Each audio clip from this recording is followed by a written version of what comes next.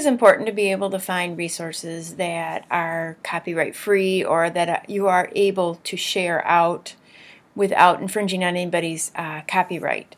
One of the things that is very common now is called Creative Commons.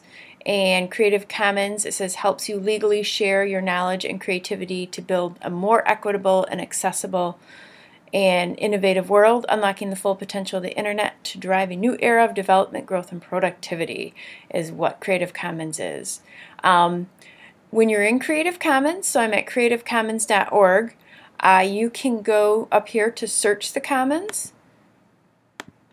And then this will allow you a great spot to be able to search. Sometimes I do go here. Other times I actually go just to Google, and let me show you how to go to Google.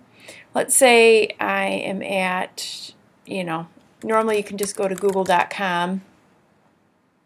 When you go to google.com, quite commonly I'm searching for images, and so I'm going to go to images. And if I search right now, I don't necessarily know whether I have something for Creative Commons or able to license for me to use again without infringing on copyright. So I go down to the bottom right and it says Settings, and I go to Advanced Search. And if I scroll down a little bit, Usage rights is what I'm looking for, and actually I switch this over to free to use, share, or modify even commercially. And then I do an advanced search. So now I've set those settings, and actually I just need to at this point look up something in regards to social studies. So I would go ahead and search, and you're going to start to see images. Commons.wikimedia.org is a great place. It allows you Creative Commons things to use. You're going to start to see a lot of things in here. Can't always say that everything on here is going to be completely appropriate, so always be careful when searching for different things. So let's say I would like to use Wikipedia is a great one that has a lot of resources that will not infringe on copyright.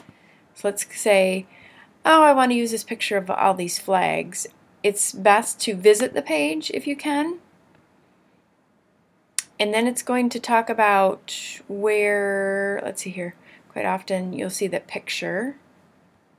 Alright, here's the picture, and if we click on that, it's going to offer us right here is the licensing, and if you need to, you can probably find more details. And here's file usage, and it's going to tell you what rights you have to use this file in your works, whether to cite it or not cite it. Hopefully this helps.